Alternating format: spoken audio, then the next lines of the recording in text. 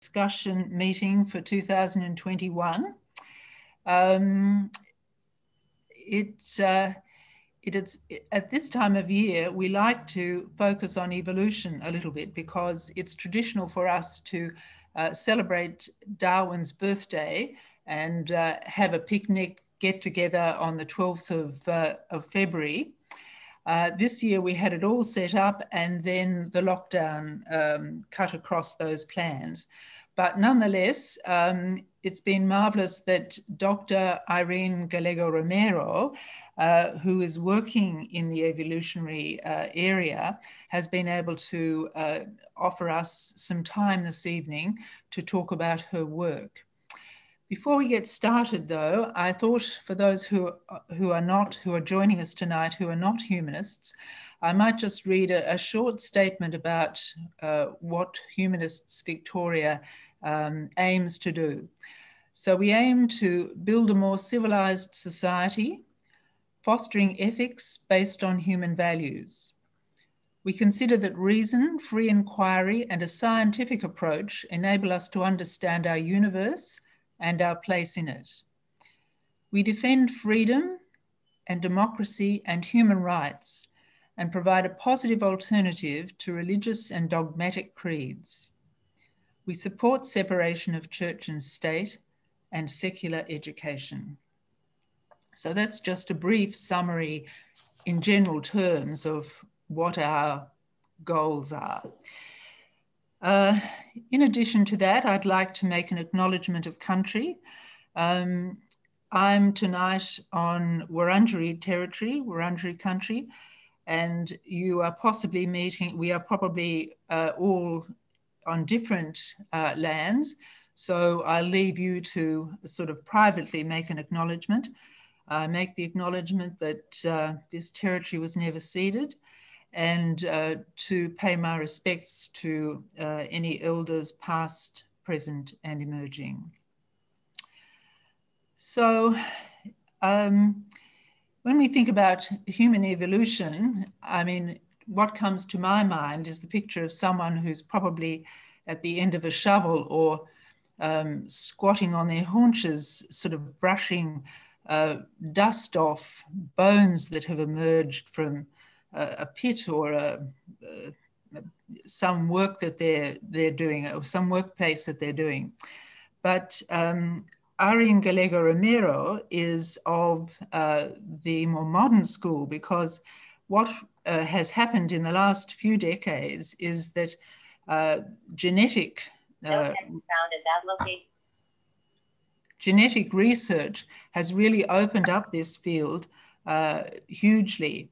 So she works in her laboratory and she's studying how changes in DNA sequence contribute to human and primate evolution. She works both in the human and chimpanzee space and looking at both recent and ancient specimens. She's currently a senior lecturer in systems genetics at the School of Biosciences and the Centre for Stem Cell Systems at the University of Melbourne.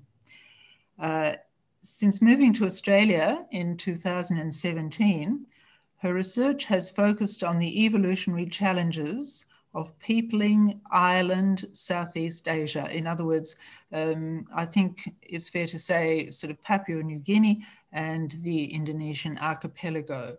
So please welcome Dr. Romero. And in order to, she is in the first instance going to give us a fairly technical explanation of how the genetic material can be understood and the genetic differences can be made evident. But at the end of her talk, she'd be very happy to have a wide-ranging discussion about the implications of that.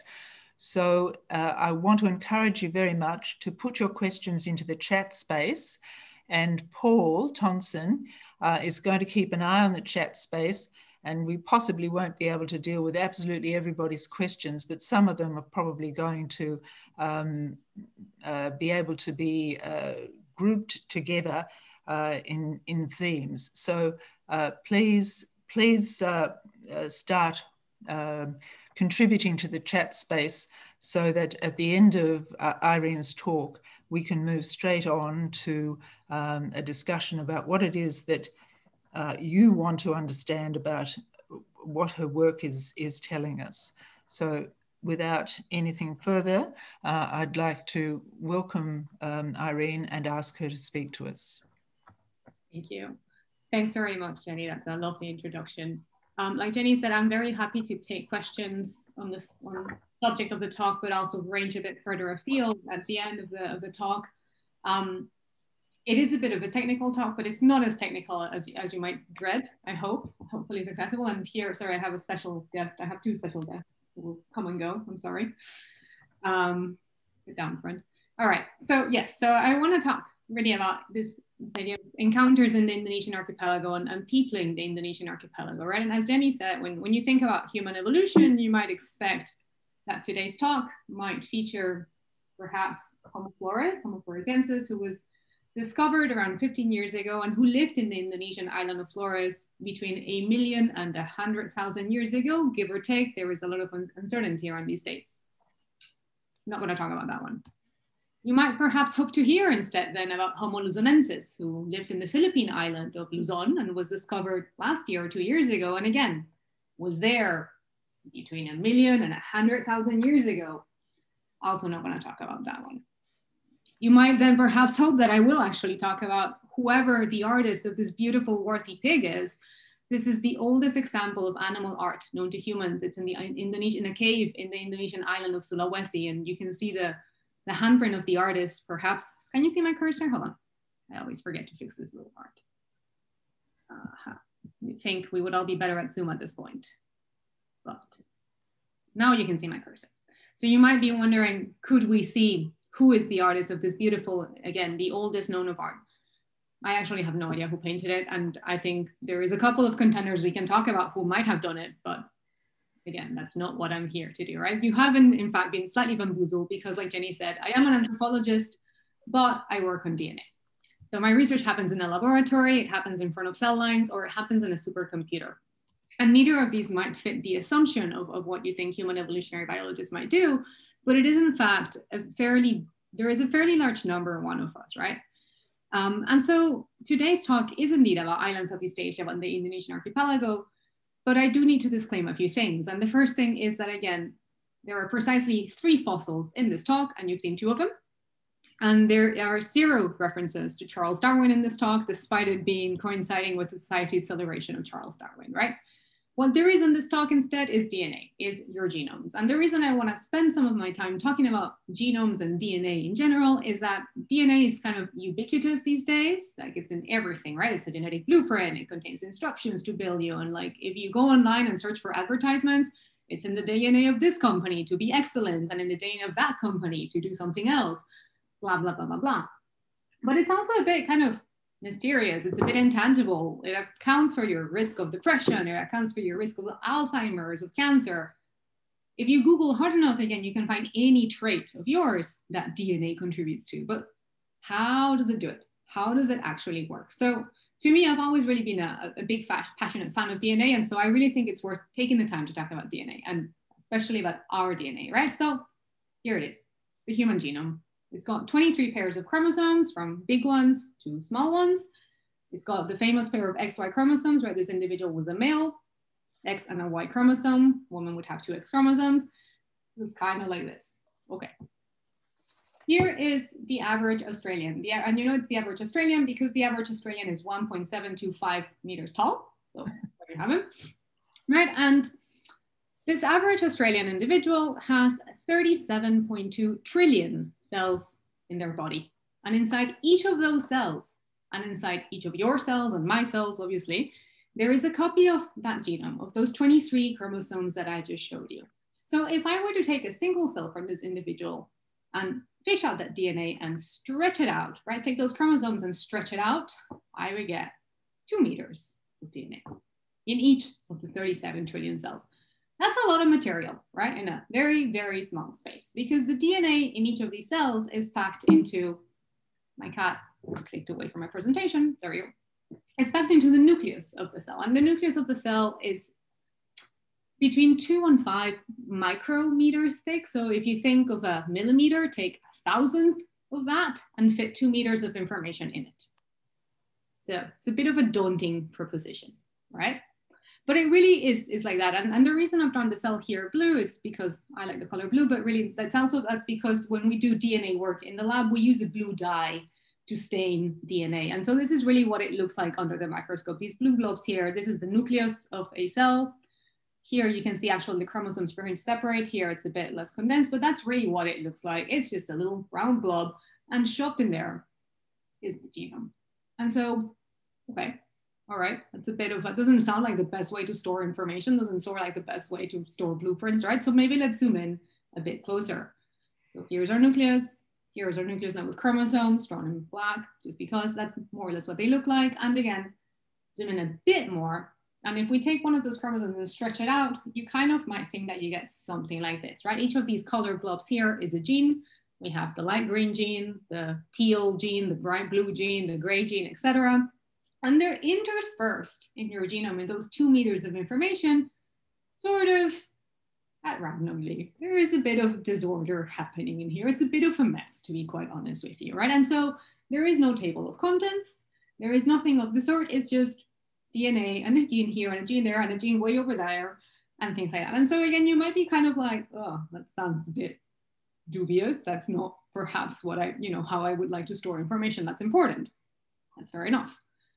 Let's zoom in a bit closer into a single gene, right? So I'm going to keep drawing genes like this. This long line here, whenever you see a single long line, that's DNA. That's a sort of the genome, right? And whenever you see a little flash of color here, that's a gene. The arrow here, this little thing is an arrow. It simply means the beginning of the gene. And so the gene starts here and it ends there, and it's a gene. It's the bright green gene, right? And so in your body, what's happening when your gene gets turned on, whatever turned on means, and we'll come back to that, your body makes a copy of that DNA. Each of your cells makes that copy of a molecule called RNA. And RNA is always going to be squiggly lines in this talk. When we say, and we won't see a lot of RNA, but whenever you see a squiggly line, RNA. And then the RNA gets further processed by your cells into proteins, right? So DNA becomes RNA, becomes protein. Cool, things happen. That's kind of fundamentally how the system works. And so again, whenever you see a triangle in this talk, that's a protein. And hopefully it'll be obvious what's happening, but squiggly line RNA, triangle protein, and they will always match the color of the gene they came from, right? So the neon green DNA gene makes neon green RNA, which in turn gets made into neon green protein. Excellent. Now, though, we still have this problem of the fact that, again, we have 20,000 genes scattered through this genome, and one of them makes the green triangle, and another one makes the pink triangle and the such, but each of your cells contain the same genome, right? But it's patently obvious that if we were to look inside ourselves, we would not mistake, I hope, our lungs for our stomach, right? For our brain, for our liver, for our heart, for our kidney, for our skin, for whatever. You can tell these things apart. You can tell them apart by sight. You can tell them apart by function. You would never mistake the function of the brain for the function of the liver, I hope, right? And if we zoom in deeper into these tissues, we will find that actually the cells that make up these tissues, so on the left here, you've got some muscle cells, and you can tell they're muscle cells because of that green filament thing. That's what contracts and expands them. And on the right here, you've got a bunch of neurons. And in this case, the green here is that long tail of the neurons that you see. Whenever you see a drawing of a neuron, it always has a long tail. And that's what you're seeing here. And so these two cells look different.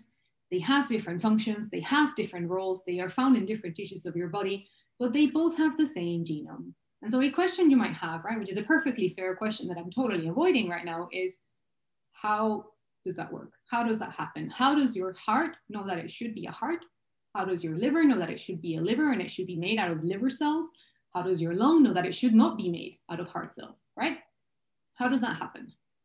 Again, I'm gonna set aside that question. I will come back to it later, but I'm gonna sidestep that question and say, instead, let me tell you something else about DNA and set aside the hard question. This is actually a really hard question, but it's an interesting question, so we'll return to it. But again, let me tell you, before I answer it, we need to talk about a bit more about the fundamentals of DNA.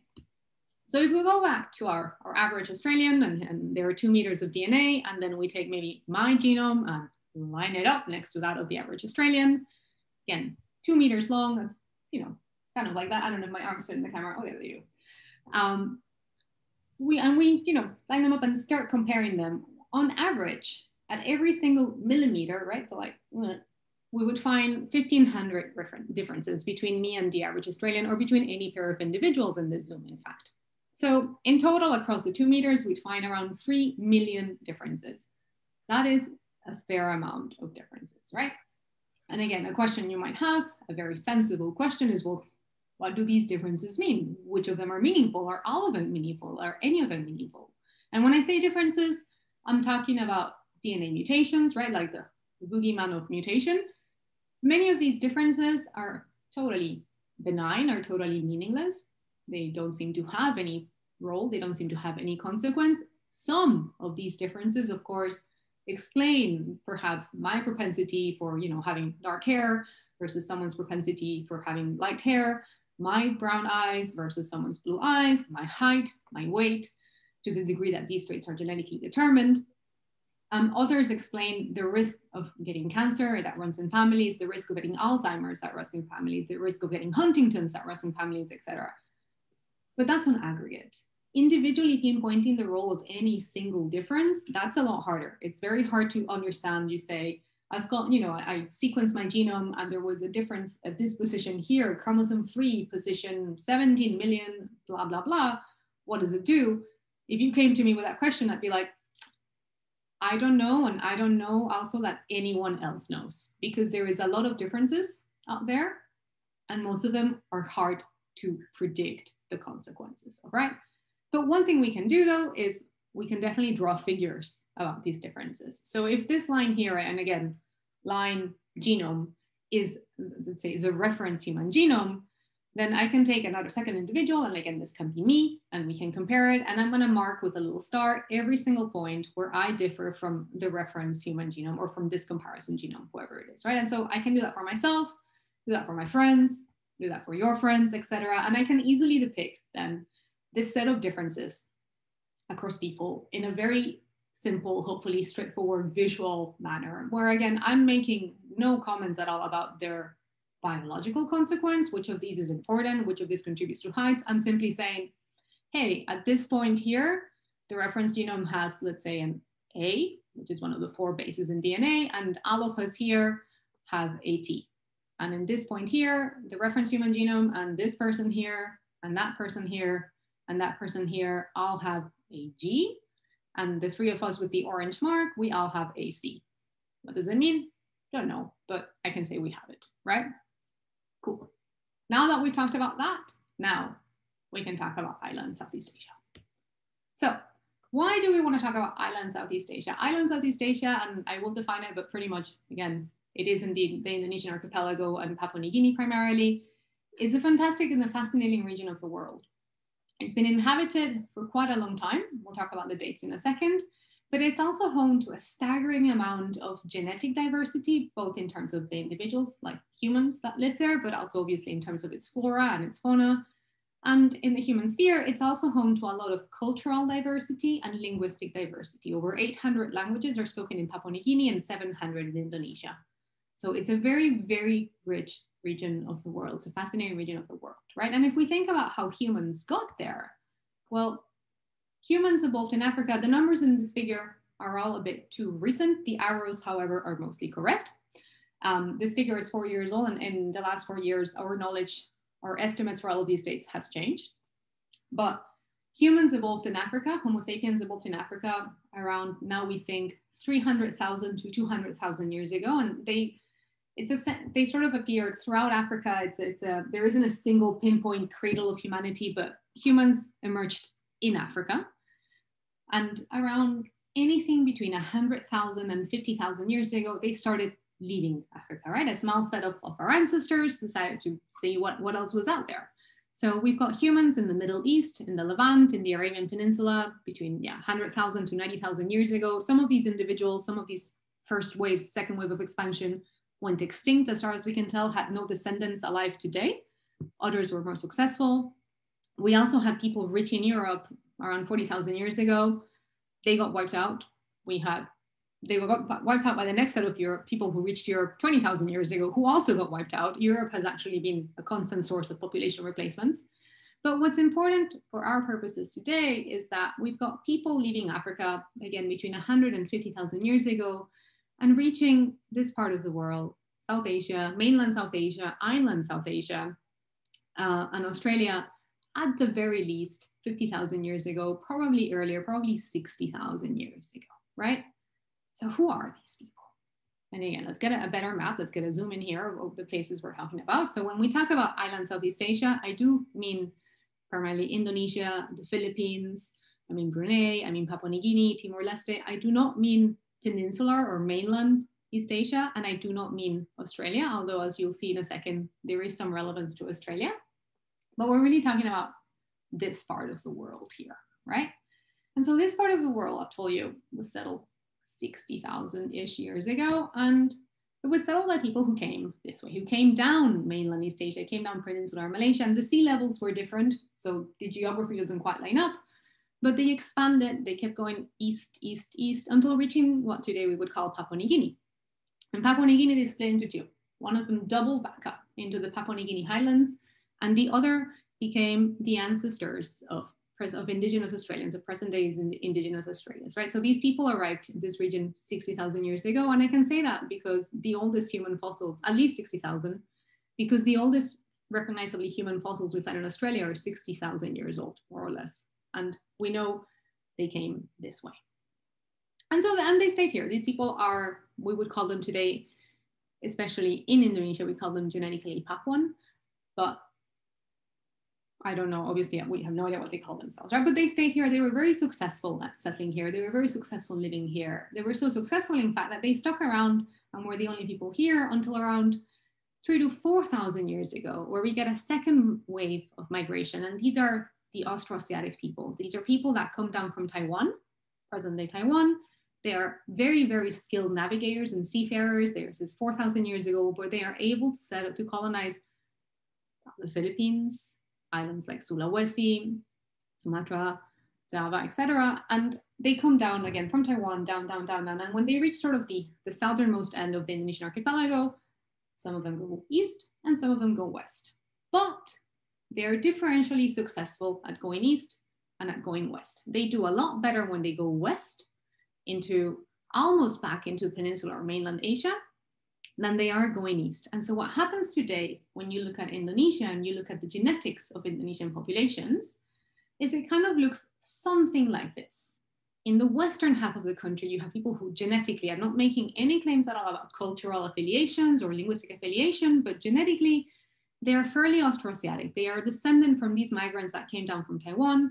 And as you go east, east, east, east, east into present-day Papua New Guinea, you find that the genetic contribution of these Austroasiatic individuals diminishes dramatically to the point where you don't see any in Papua New Guinea, in New Guinea Island, whether it be the Papua New Guinea or the Indonesian side of New Guinea Island. There is no Austroasiatic genetic ancestry in the people who live here today. These people really seem to have been here for 60,000 years uninterrupted.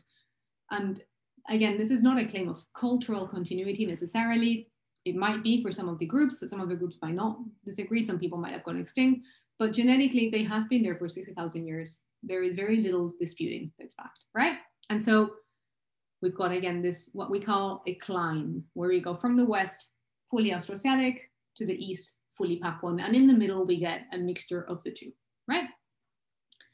So I told you I wasn't going to talk about Flores or Luzonenses. And the reason I didn't want to talk about them is that I don't have any DNA information about them. So as fascinating as they are, as interesting as they are, they don't, because I work on DNA, they don't contribute much to my knowledge, right? But I do want to talk about another extinct hominin, and it's this one, Homo denisovans. Now, what you're seeing here, look at the scale bar, it's really small. It is in fact the smallest finger bone from the smallest finger of a young girl, maybe 10 years old, who died in a cave in Siberia, 50,000 years ago. Siberia, right? So this girl was a Denisovan. She was individual. And so although I have no idea what she looked like, because this is the biggest bone we have from this girl, we do have her complete genome sequence. From this bone, from the holes here that you see, we have managed to extract enough DNA to sequence this girl's genome. And that lets me know a lot of things about her that are actually fascinating to me as a student really of human evolution, right? So one thing I can do is I can update sort of the most rudimentary human family tree from that single genome sequence and an equivalent sequence that was generated from a Neanderthal fossil.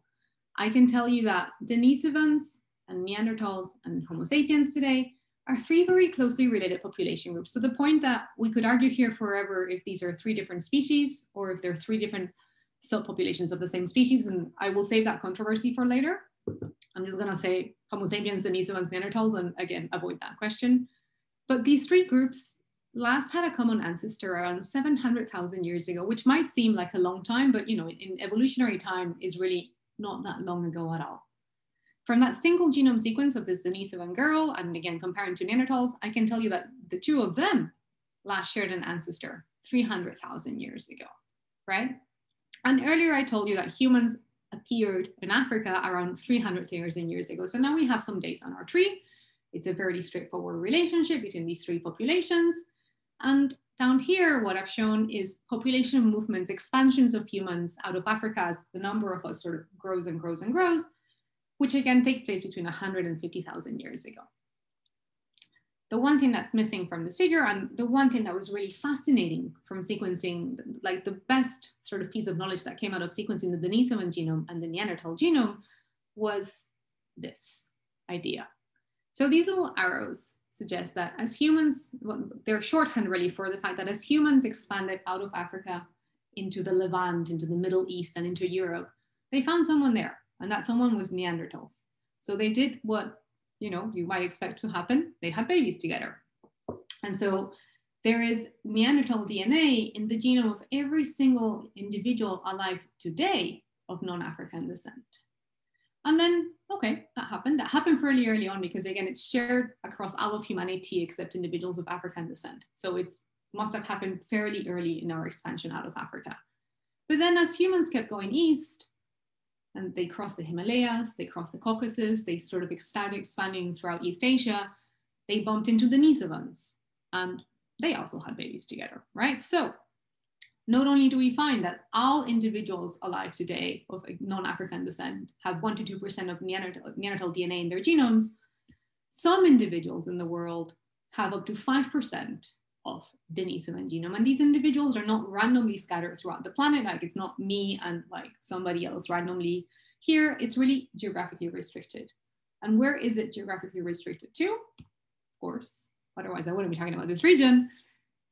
Island Southeast Asia. So the Papuan individuals that live in island Southeast Asia today, these genetically Papuan individuals that live in island Southeast Asia today, have up to 5% of Denisovan DNA in their genomes, above and beyond that 1 to 2% of Neanderthal DNA that we all have. In mainland East Asia, so in Han Chinese individuals, in Cambodians, in Vietnamese, we find much lower percentages of Denisovan DNA, but we do find some. We find between 0.1 and 1% of the genome, but it really peaks around here, right? And it also is found in present day indigenous Australians. And so it's a cute fact, right? It's an interesting fact, actually. It's fascinating. It tells us a lot about dynamics of populations and movements, and there is a lot of further detail that can be gleaned from that. But I think sort of the first question that you might have is, what does that mean? Like, what does that do for you? What does having 1 to 2% Neanderthal DNA mean for me, for you, for my neighbors, for my family? What does 5% of Denisovan DNA mean, right? And so let's take that question in two parts. Let's look at the Neanderthal DNA today. So if we look at Neanderthal DNA amongst all humans today, we find that those bits of the genome that are Neanderthal that are found in present day individuals contribute to their hair color. So some Neanderthals were red hair, some of us owe or red hair in part to Neanderthals. It also contributes to some variation in skin color, both lighter and darker shades. It contributes also to some benefits to our immune system.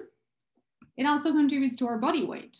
In some ways, it seems some Neanderthal variants that are found, so if you remember those variants that I was drawing on the line, some of them contribute to body weight, so higher BMI, contributes to your risk of depression, to mood disorders, to lupus, your risk of getting lupus, Do you risk of heart disease? Do you risk of blood clotting disorders? It sounds pretty grim, right? It all sounds pretty grim, but it's worth keeping in mind one thing. And that's the fact that the environment in which we live today, in which these variants contribute to risk of depression, of mood disorders, has nothing to do with the environment in which the Neanderthals were living, right? So for instance, a genetic variant that increases your ability to store fat, body weight, is a lot more useful 50,000 years ago when, you know, lean times are really, really lean than it is today when I have spent the last year of my life sitting at home and doing nothing. It's really come back to haunt me, that Neanderthal variant. Whereas 50,000 years ago, when I was hunting and you know, we had periods of very significant famine, it was pretty useful to be able to store fat. So these are the sort of things that Neanderthal DNA contributes to. What about Denisovan DNA? What does it contribute to? And the answer to that is, we don't know yet. And I'll tell you at the end why we don't know, but I'm also going to tell you now. So all of what I've described so far has been sort of collective work in the past 10 years in the field of human genetics. It's not, I haven't touched on anything that I've done so far, but now I'm going to change and I'm going to tell you what we're trying to do in my lab to understand these contributions of Denisovan DNA, right? Oops, sorry, wrong way. How do we do it? Well, I told you that we have the Denisovan genome, and I'm going to draw it in yellow throughout the talk because I like yellow. And so I'm going to take that Denisovan genome and I'm going to line it up against a bunch of genomes from a bunch of other humans. And I'm going to do this humans that have some Denisovan DNA, right? So these are genomes from individuals from Papua New Guinea and Indonesia who carry some Denisovan DNA. And I'm going to go through those variants that I told you earlier and annotate the ones that are Denisovan in origin. So I'm going to make them yellow. So in this bit of genome, you can see some individuals are variable from the reference genome in some ways or in other positions, and some of those variants are of Denisovan origin. And I'm setting aside how exactly we do this assignment. It actually is computationally nightmare, but we're very confident in saying these three individuals, this yellow variant here, they got it from a Denisovan ancestor. But this one here is not. This one here comes from modern humans, right? And so I'm just going to go through the genome and make a catalog of Denisovan variants that are found today in the people of Papua New Guinea. And I'm going to leave the question of what I do with them hanging for a second and return to my other question that I posed earlier, which was, how do my cells know what to become? Which I know feels like a bit of a jarring sort of topic switch, but hopefully you'll see in a second how it comes together, right? So when I asked this question, I said, well, DNA, something, something DNA, it's in the nucleus and it looks like this. And it was a total lie. It does not look like this. It looks more like this. And it literally is coiled. So this is the same genome sequence as the one that I've crossed out here, but I've coiled it up a little bit here. I've drawn these little coils on it. And again, it literally is coiled. What I'm not showing you here is at every single one of these loops, there is a little protein that holds the loop together. But it is, if you remember those old telephone wires, you could stretch them, you could not stretch them, slinky. It looks like that. And you'll notice there is two possible sort of configurations. There is this one where the loops are fairly spaced out and there are some genes in this region. And there is this one where the loops are very close together and there is other genes in this region, right? And what this means, this might seem like arbitrary, but it's not arbitrary in the slightest. What this looks like to your genome and to your cell is like this. The bits that are open are on, and we call them open. And the bits that are closed, the bits that are, you know, tightly coiled together, they are off. So whatever this cell is, it's making this set of proteins, but it's not making this set of proteins here. And I'm setting aside the question of how this sort of set of, how each cell knows what to coil, what to open.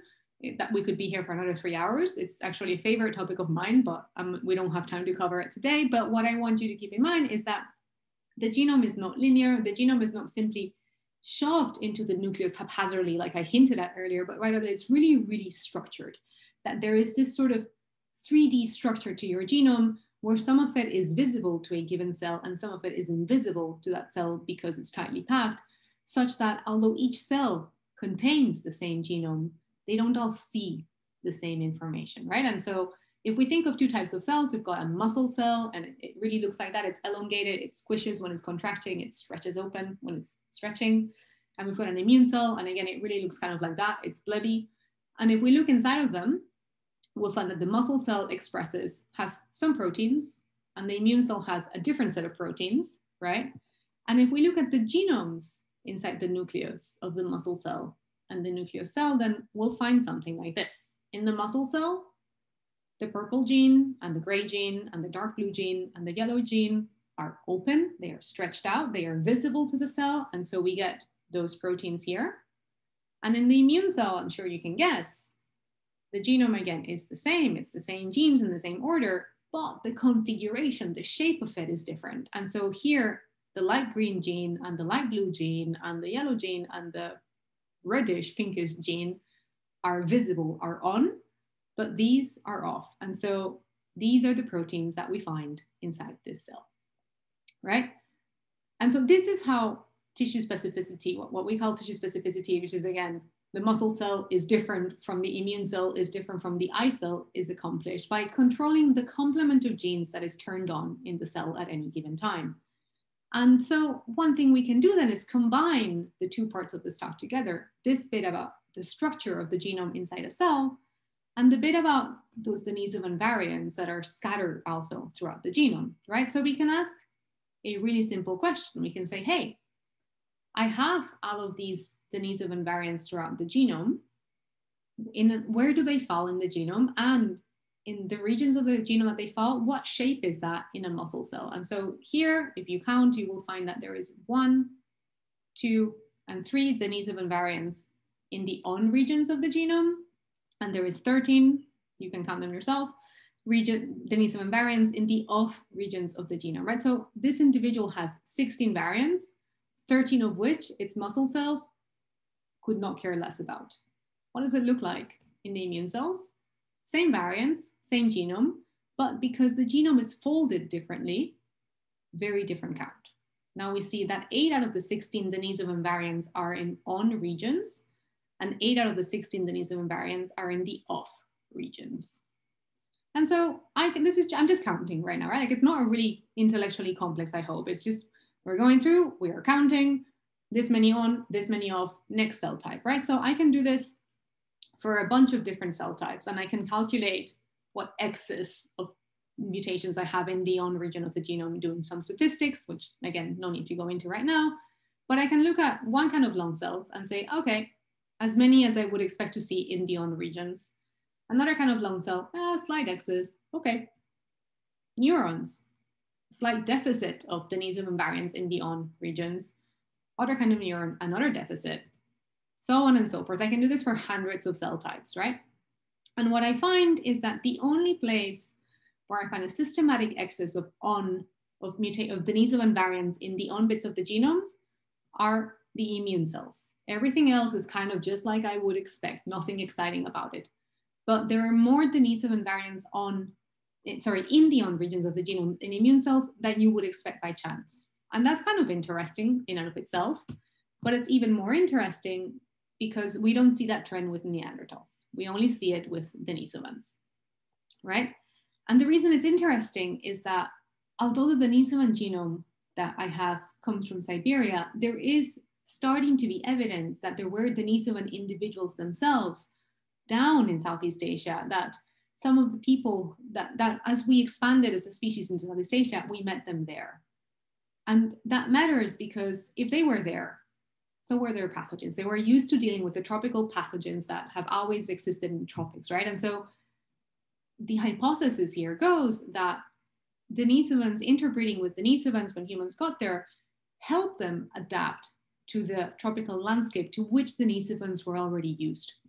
Because as we have painfully seen, of course, as we encounter a novel pathogen, that tends to challenge our immune system quite a bit.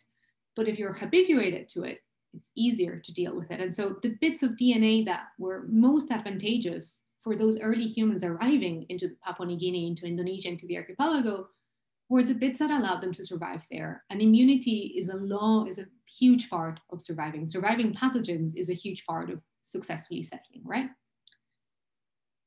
Okay, cool. Now, there is one thing though that I have done, and you might have noticed, you might not have noticed, that's fine, is that I have kept my language very careful. on purpose. I haven't said that these denisovan variants cause anything. I've simply said that it looks like they could cause it, that they are associated, right? And this again, this was on purpose, because actually predicting, although I can count these variants and say, well, they are visible to the cell, it's really hard to say what they actually do for the cell, right? So let me illustrate that by showing you a little cartoon. Here again is our toy example of a gene. This time it's gray. So if a denisovan variant falls into the DNA sequence, then you can easily predict what's going to happen. You can say, well, it's going to be in the RNA, and it's going to impact then the final protein in some way or another, right? This mutation will maybe alter the shape of this protein such that it now doesn't work as well, or it works better. This is kind of hard to predict, but at least the logic here is perhaps easier to follow, because what happens if it falls there, which most of the time, this is what the data looks like. You've got a gene, and near it, you've got a variant, and you say, I don't know what it does. I have no idea what this thing does, because it's not in a gene, so it's hard to predict what it does, right? And so this part of the genome here that contains no gene, you might have heard it referred to as junk DNA. It is not junk DNA. Please, if you remember nothing else from this talk, this is not junk DNA. This is, I would say, the fun part of your genome. And the reason it's the fun part of your genome is that this is the bit of your genome that controls when and where and how much of this gene is made into RNA, is made into protein. If you take this bit out, you lose the ability to control when and where you turn off a gene, right? So if this mutation falls here, one thing it can do is maybe you can say, oh, we're going to make more protein. We're going to make less protein, perhaps. Or maybe we will simply just not make any protein at all. We're not going to change the gene. The gene would work fine if you could turn it on, but somehow you've broken the switch that turns it on. So this is what's known as gene regulation, because you regulate, you control, again, how much, when, how, for how long. And these are the parts of the genome. This is what makes up the bulk of your genome. And so in order to really understand what these denisovan variants do, then we have done this computational side of the analysis, but we have also worked with very wonderful Indonesian colleagues across 3 islands in the archipelago. So Mentawai, Sumba, and the Kodawai, who are not an island, they're a community that lives in Papua. And so what we have done is we have measured, and well, you will notice that they span that climb, that sort of range of ancestry from fully Austroasiatic in Mentawai to fully Papuan in the Kodawai and the Sumbanese somewhere in between. What we have done is we have gone to these populations, or our Indonesian colleagues have gone to these populations and collected blood. And in that blood, we have measured the levels of RNA of these individuals, right? So from DNA, we get RNA. And what we have also done is we have sequenced their genomes. So now I've sequenced their genomes. I can compare their genomes to the denisovan variants that I found by looking simply at the genome sequence.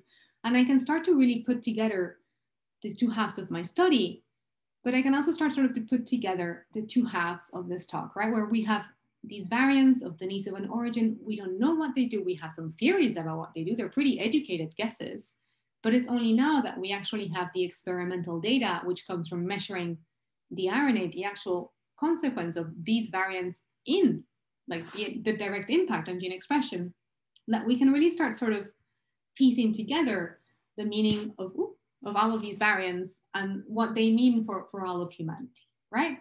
And so I'm gonna leave it there to leave some time for discussion. I just want to acknowledge that this work is actually, the bit of the work that I've done is actually very collaborative, and it would be impossible to do it without lots of people, but especially people at our collaborators at the Eichmann Institute in Jakarta, including Hera Sudoyo, who's sort of instrumental to setting up the entire Eichmann, and Chelsea and Pi, who have been phenomenal collaborators.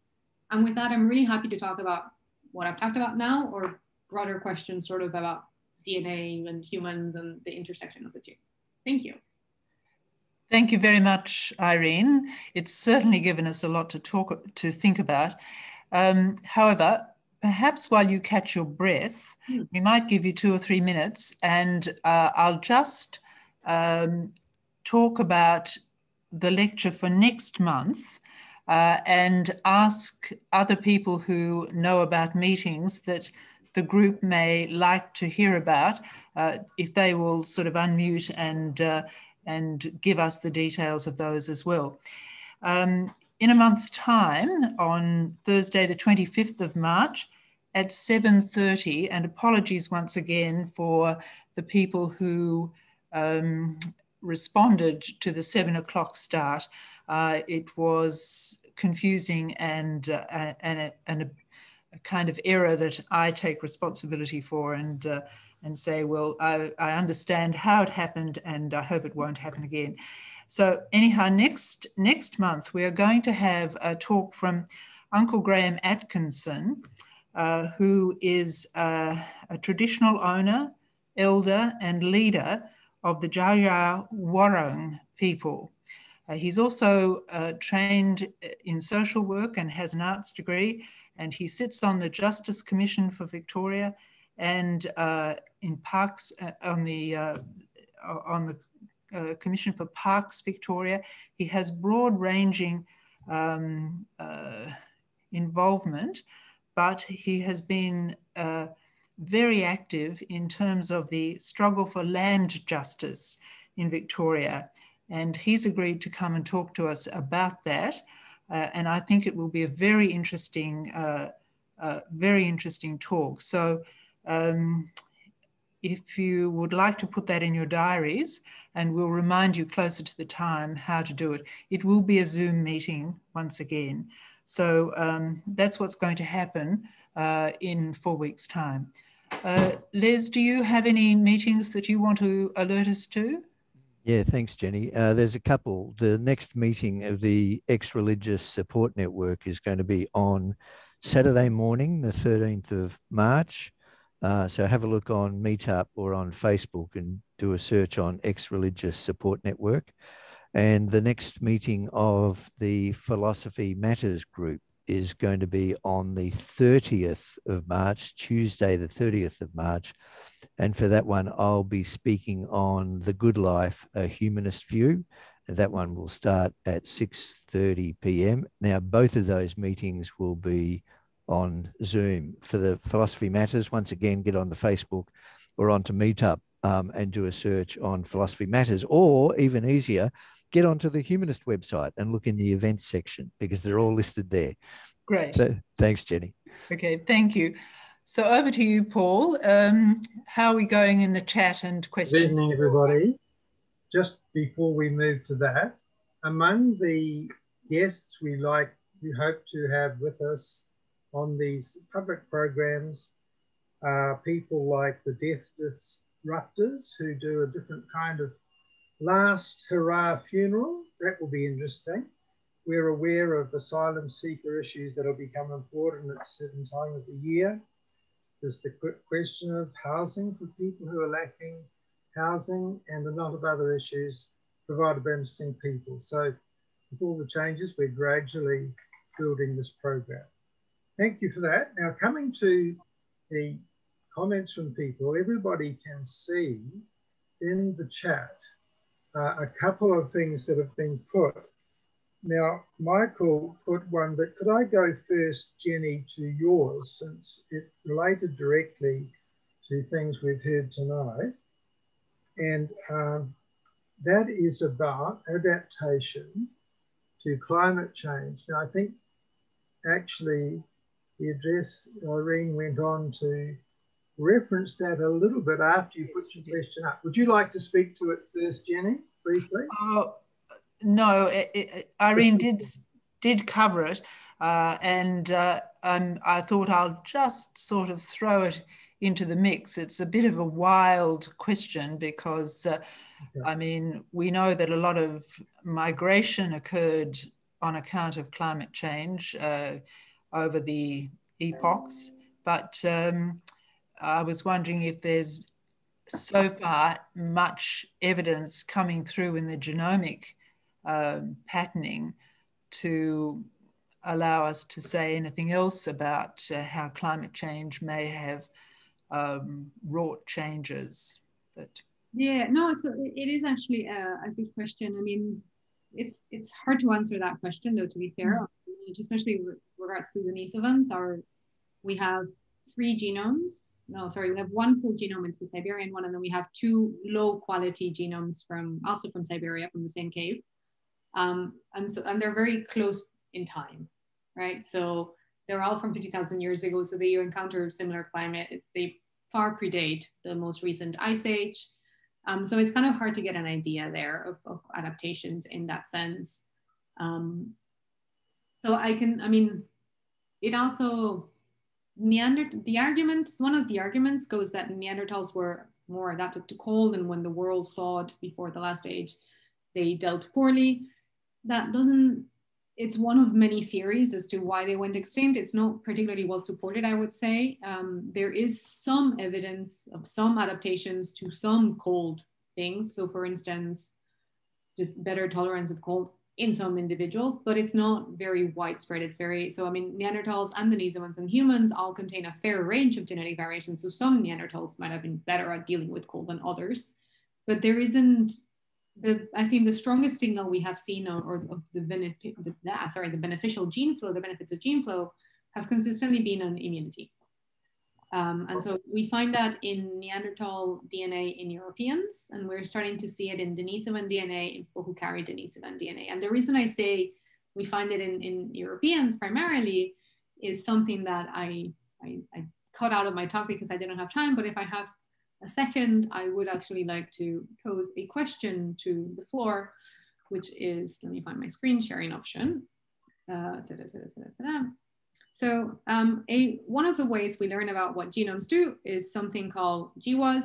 Don't worry too much about what it stands for, but it's a type of study where we look at genetic variants and we say, okay, some people are tall, can we find a DNA variant in common, right? So here is,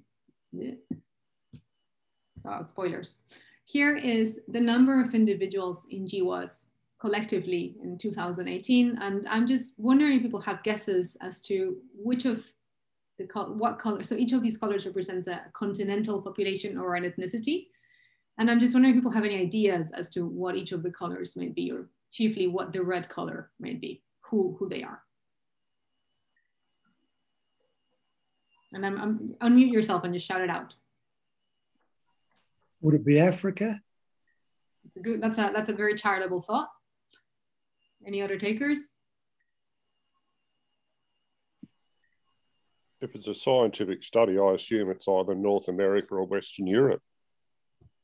Yeah, it's Europeans. So here is for comparison. So this is the people we're studying. Here is their contribution to the global population. You will notice the brutal disparity. And so we know a lot more about Neanderthal contributions to individuals today, about Neanderthals, because we have sequenced a lot of Europeans. We have the genome sequence of a lot of Europeans who carry Neanderthal DNA, but not Denisovan DNA. So we know very little about Denisovans because we only study Europeans, which is sort of a strange sentence.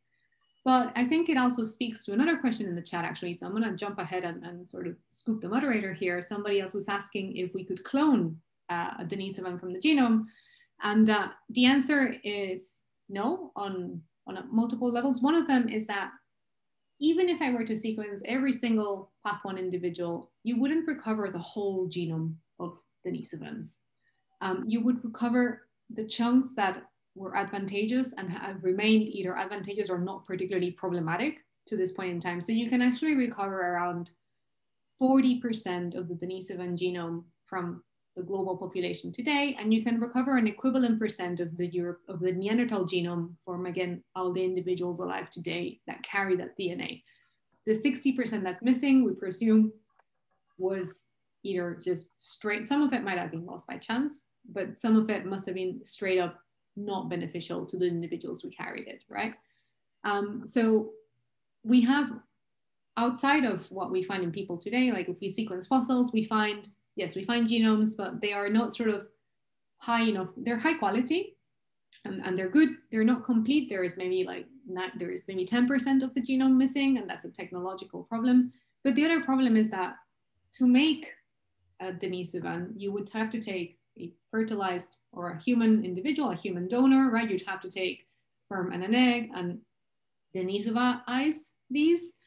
And the technology is simply not there. We would have to edit the genome of this individual, not at one place, not at two places, which is what we talk about when we think about curing diseases, genetically curing diseases, but you'd have to change millions of positions in the genome of that unborn individual. And it's technologically absolutely unfeasible. And I think it will remain so for quite.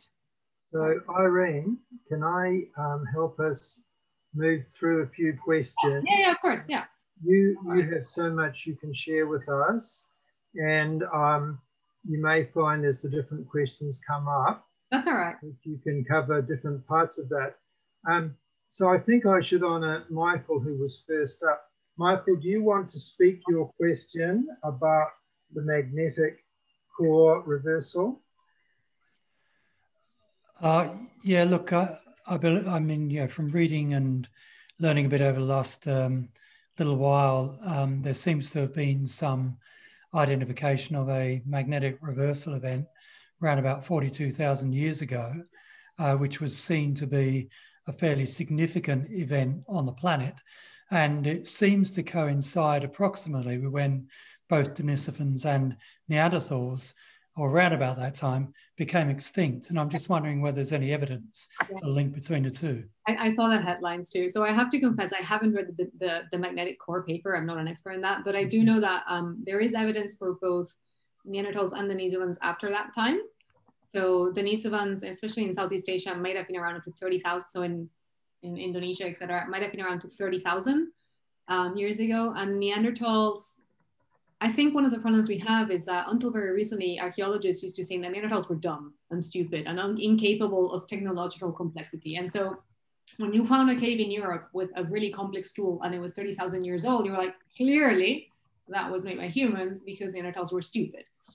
We have reassessed our understanding of Neanderthals. We realize now that they were complex individuals. They had they had what we would call them, complex beliefs. So they seem to have symbolic belief. They seem to have had jewelry. They seem to have had religion. And there is currently a lot of sort of re-examining of the fossil record. I mean, like, actually, this could have been Neanderthals that made this tool and that tool that is more recent than 42,000.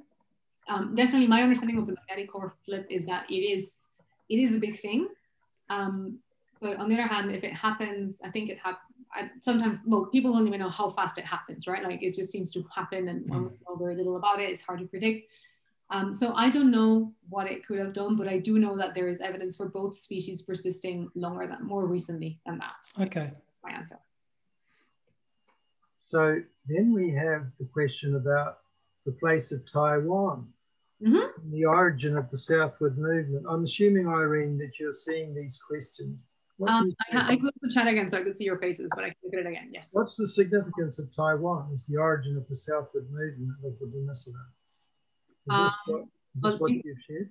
Only you have that one, but so these are people who simply came down from Taiwan. They were skilled navigators. I don't think there is any specific significant, I guess in a really blasé way, Taiwan was there and they came down from somewhere. I'm not quite certain how else to answer the question, in the sense that these are people who they were mainland Asia. I confess my genetic knowledge of the deep history of mainland Asia is a bit spotty, but they would have been from, I don't even know I actually don't want to say too much. There are mainland Asian individuals who were living in Taiwan, and then they were seafarers. They spread down and they keep spreading, actually. They go all the way to, these are the same people who eventually settled the far Pacific islands. But yeah, why Taiwan? Why not Taiwan, I guess? It was the first island they found when they left mainland Asia, and they settled there and they refined their craft, I guess. It seems like the islands, as distinct from the continents, have quite a different place in the stream of development for quite particular reasons, I would say. Well, they call for different subsistence strategies, right? I mean, the first thing you need to do is you need to be able to sail to the island. And if you're in the mainland, then you generally just, depending on where you are, of course, but it's easier to expand than it is to sail, to cross a boundary, a water barrier, water body. So in that sense, it requires technological development. But beyond that, again, I don't know what else I would say. I would say these people were extremely skilled navigators. And even the people who, the first wave of migrants were also very skilled, must have been very skilled navigators, because there were bodies of water and they were crossing 100 miles of water. So even 40,000 years ago, there was we had the technology to cross. And so these people really were fantastic navigators. And the technology, their tools haven't survived, but they had them. They must have had them. Their wooden boats haven't survived. It's hard to find a 40,000-year-old wooden boat in the Pacific, but they had them. What is your cat's name? This is Malbec, and then you missed Pinot Noir. Okay. Now, folks, you are able to put other questions or ask to deliver one orally, as Les has done. Other than that, I don't see any more in the list myself. Les, what would you unmute, please, and what would you like to ask? Thanks, Paul, and thanks for an absolutely fascinating discussion talk, Irene. One thing I really have a hard time getting my head around is how you ascertain, for example, that 1%, around 1% or so of the current human population is say, for example, Denisovan genes. And what I don't understand is that for any particular gene, there are lots and lots of variations among the current human population. But with Denisovans, we might only have 5 or 50 samples. So with such an incredibly small sample size, how can we make statistical comparisons? It's a fantastic question. And I'm going to try to keep the answer as simple as I can. Some of it might go a bit into the statistical weeds. But the idea is we can only do this now because we have sequenced, first of all, a lot of human genomes. So I can get an idea of what I can find in the human population in general. It's different.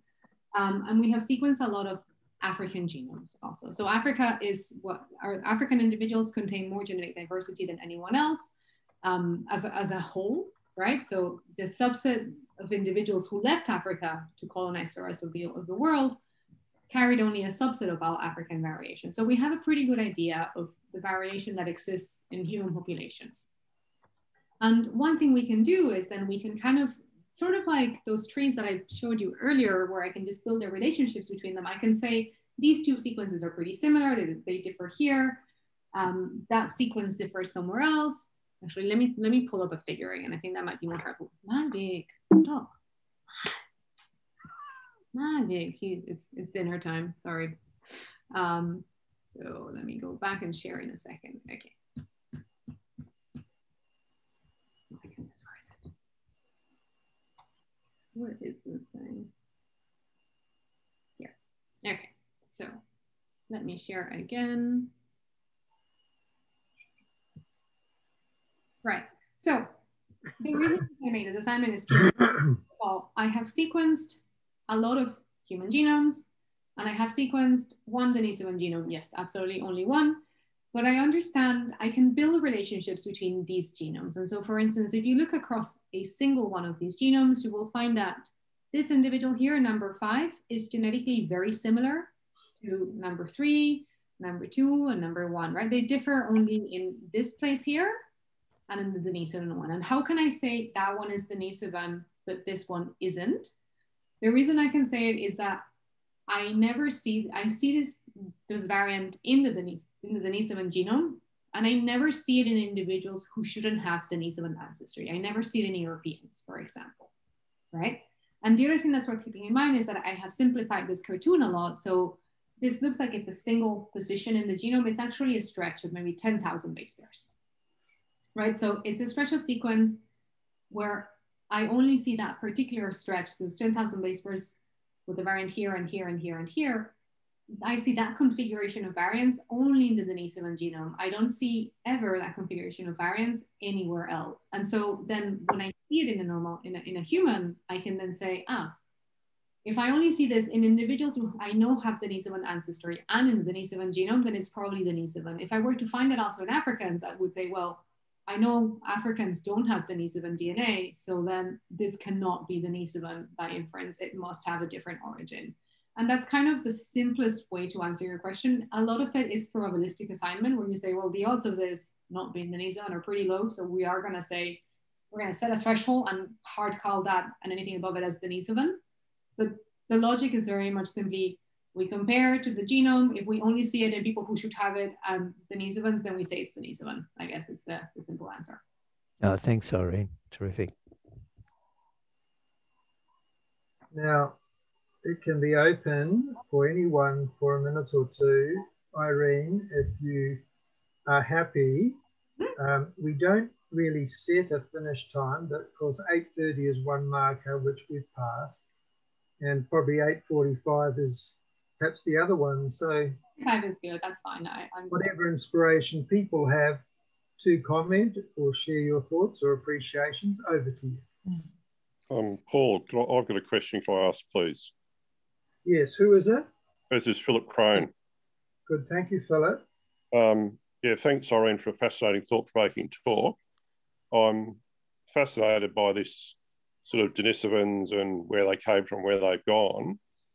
So 2 questions I'll ask successively. Firstly, you showed on your map how the Denisovans came south into Southeast Asia, and then some of them turned left and headed eastward through Melanesia. Did they, and then you said something about colonising the Pacific. So did they, so question 1 is, did those Denisovans eventually become Polynesians, and are Polynesians more or less Denisovan? And the second question is, as far as I know, my ancestry is 100% European. So should I assume that I contain no Denisovan DNA? Okay, let's go. Let's answer the second one first. Yes, assume that. It is a very safe assumption to make. You have Neanderthal DNA. If you have Denisovan DNA, I would be extremely surprised to hear this. Now, the first question, who are the blue people? So I'm sorry if I misspoke or if it was complicated. These are Austroasiatics. They're not Denisovans. So these people are Austroasiatic instead. And so they're coming down and they're spending Denisovans at 3,000 years ago, which is when the blue individuals come down. Denisovans are long gone, long dead and gone. But these people do indeed, they actually never settle into New Guinea Island, but they do settle into Bougainville, into Solomon Islands, etc. And they keep expanding east and east and east. And they do settle, they do become Polynesians. They seem to be the ancestors of Polynesians, which is really why I can confidently say that they were phenomenal seafarers, because colonizing this, when you have a wooden boat, takes an extreme amount of skill, right? So yes, the Austroasiatic and the Polynesian peoples are very closely linked to each other.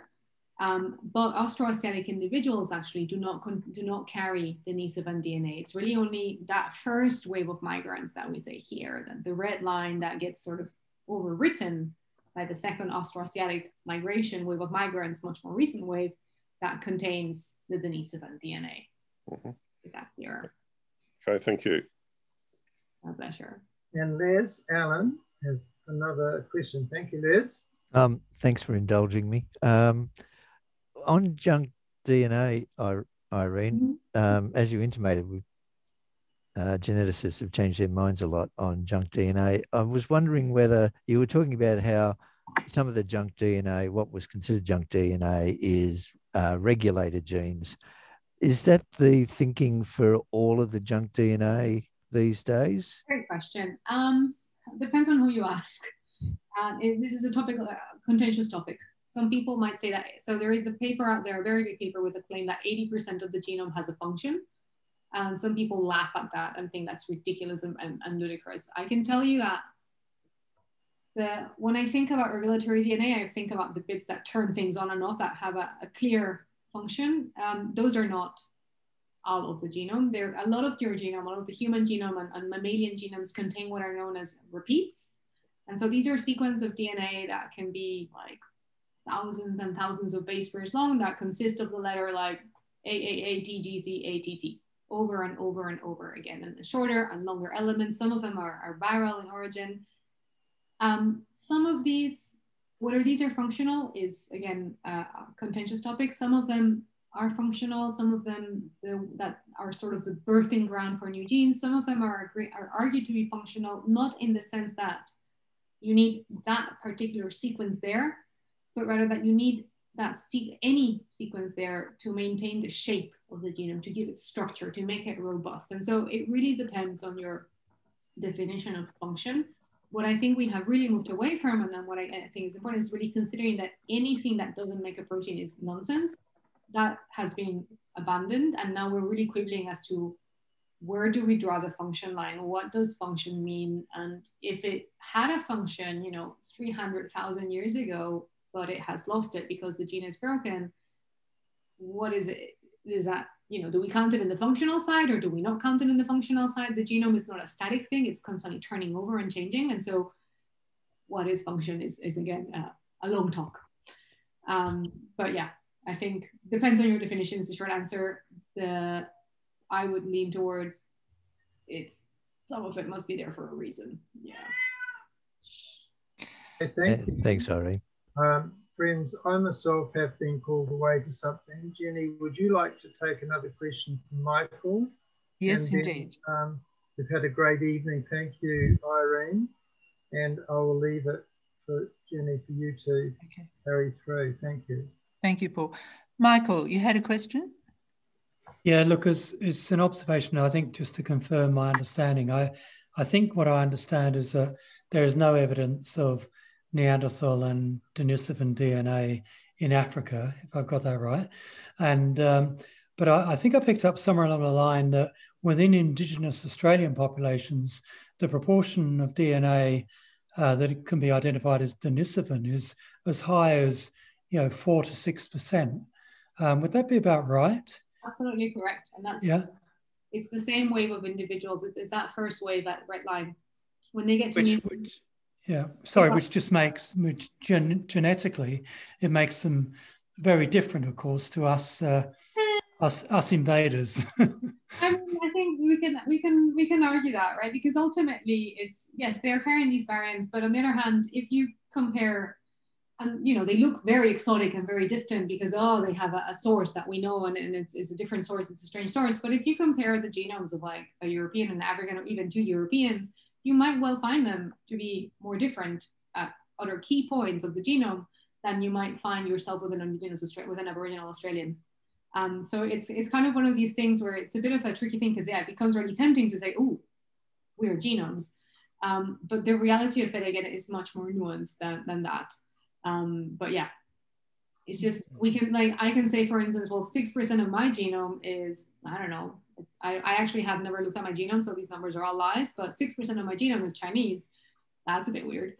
But it's not, it's very tempting to I think all of us do it. It's very tempting to fall into that thing, but it's actually really understanding what that difference is and placing it in the context of other differences that exist between modern groups that is really important to really contextualize that, I guess. Yeah. Can I just ask what I think is a very simple supplementary? What's the origin of the name Denisovan? The cave where they were found. I think I might have That's the name of the cave. Yeah, so it's the Denisova cave in Siberia. And in fact, this is, do I still have the cave, or did I take it out? Oh, I took it out, I'm sorry. It's a cave in Siberia. It was, the Denisovans are not officially recognized as a taxon because there is no fossil for them. There is only genome. So they're one of these first, when the genome was published, it was like, the what now? Who?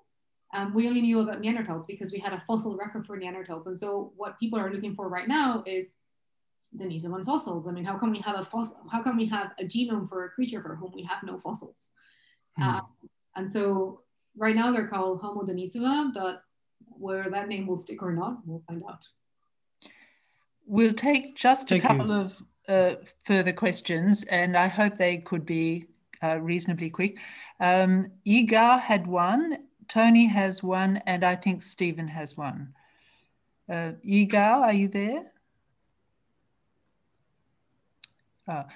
Well, Tony, would you like to ask yours? Yes, thank you. Irene, you've shown us two waves of migration through these islands and Australia. Were there more migrations of different people after that? That's a good question. I would say, I mean, in historical times, you're going to have migrations associated with sort of, normal historical processes, warfare and things like that. But large scale migrations, I would say no. These are the sort of the real, like, the sources of present-day populations in these places. Thank you. Yeah. And Yiga has said he's got no audio tonight. So he just wanted to follow up, Irene, on the question that Philip asked, and that was, could he assume, because he believed he was totally European, that he would have no Denisovan genomic material? And Yiga said, well, Asians invaded Europe with Genghis Khan, and so did your statement still hold? My statement still holds, yes. It's a good caveat. I think it really depends. Well, so if you were Inuit, I would take it back. If you were perhaps Estonian or Finno-Ugric, I might take that slightly back. But for the most part, if you're a Northwestern European stock, yeah, no, I'm sorry, you're out of luck. Nothing. Thank you. And Steve, do you want to ask your question? Thank you. Yeah. We can't hear you. I'm unmuted. Okay. Yes, that's good. Thank you, Irene. You explained that cell function is selected by the configuration of the genetic elements. That's right, in that sort of way. Now, how does this relate to the story where genes can be switched on and off by telomeres, which I think does not involve a reconfiguration of the whole molecule? Okay, no, that's a good question. I thought you were going to ask me a harder question, so I'm very grateful for your question instead. So the whole process of gene regulation is actually happens at many different levels. So if you think of it this way, you've got a cell that needs to turn on certain genes, but really should not be turning on other genes, right? Like an immune cell is interested in only turning on immune genes, and it doesn't want to end up being like a half immune, half muscle cell. And so there are many mechanisms in the cell that together contribute to keeping the cell stable in what it wants to be. And things like the shape is one thing. And then you guys might have heard of epigenetics, whatever that means. That's another mechanism. There is a lot of sort of safeguards in the cell to keep it from losing its identity, and they all come together. And so regulation is factorial. Telomeres are a more sort of larger scale check on cell health. So telomeres are actually located exclusively at the end of chromosomes. So where is my cursor? There you go. So they would be located just right here. Oh, that's an arrow, sorry, wrong one. These are right here and right there. And what happens with telomeres? Telomeres are a check on the structure of the integrity of the entire chromosome, right? So if the chromosome breaks, like if it breaks right here, if it cuts into two, then this bit of the chromosome will not be protected by a telomere, and this bit will not be protected by a telomere. There is only a telomere here and here.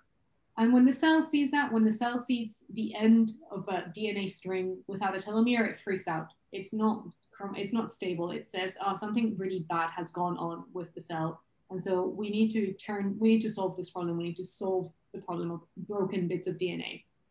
And so that's really the role of telomeres. Sort of they serve as a really gross, like large scale check on chromosomal health. They're not used for refined, like retuning of, let's turn this gene off, let's turn that gene on instead. They're really used for saying, okay, the cell looks healthy enough, we can let it continue to do its thing, whatever its thing may be, but they don't serve to specify cellular identity, if that makes sense. On that note, I think we might draw the meeting to a close and thank Irene for giving us so generously of her time and her skill and her understanding of this topic. I'm sure it's enlarged our understanding of our near neighbours, the past and the present, and made us curious about whether the future is going to throw up further genomic information that will help us understand how we can see our world and ourselves functioning even better. So if you would join with me, please. With Zoom, it's quite hard, but if you could all just indicate that it's been a very interesting evening. And so thank you very much, Irene, and many thanks to your cat for the entertaining distraction as well. I think he was there the whole time with his phone. Sorry. Thank you. So good night, everyone. My pleasure.